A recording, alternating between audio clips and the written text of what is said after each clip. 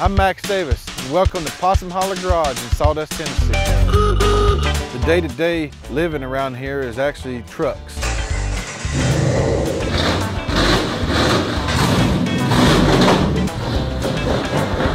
We work on a lot of trucks, mostly classic trucks. That's kind of like our bread and butter, and we definitely have the truck blood going on around here. I create all kinds of unique items.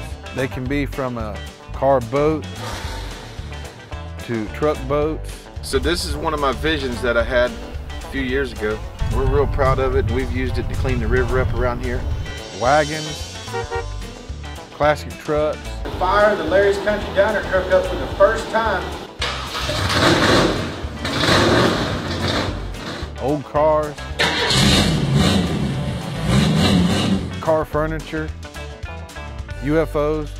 Just kidding, take that out. The basic design of Possum Holler Garage is all about my husband.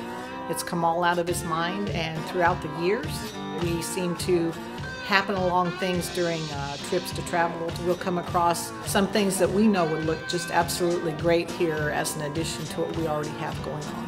Speaking of my husband, Max, I guess you could say he's somewhat of a creative genius or the mad scientist kind of person. So when I'm building a truck, I get a vision in my head and I can actually see the truck when it's completed.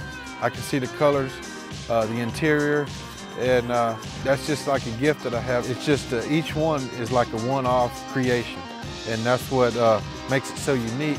We just finished a really nice diner truck. Color schemes was all stuff that came out of my head, you know, even down to the wood, the cargo area. This 1953 GMC panel truck was built for Larry's Country Diner. Hi, I'm Larry Black from Larry's Country Diner. And I'm Renee the waitress. Put a lot of time in this truck. We stripped it all down, put a Corvette motor in it. What we have here is the LT1 Corvette motor. Real efficient motor, lots of power, lots of horsepower. A lot of detail work. If you'll notice on the hubcaps, we made logos that actually says Larry's Country Diner. All the design work is the stuff that I came up with. Also, something that on this panel truck that will stand out among the rest of them is the stainless steel trim pieces that wrap around it. And the reason they put them on there is because when these trucks went into the neighborhood to deliver the groceries or hardware, a lot of the homeowners complained because they didn't like the old ugly looking trucks in their neighborhood.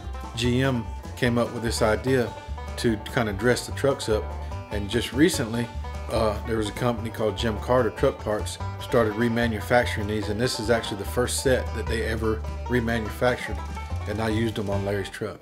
A lot of people ask me and say, where do you find these trucks?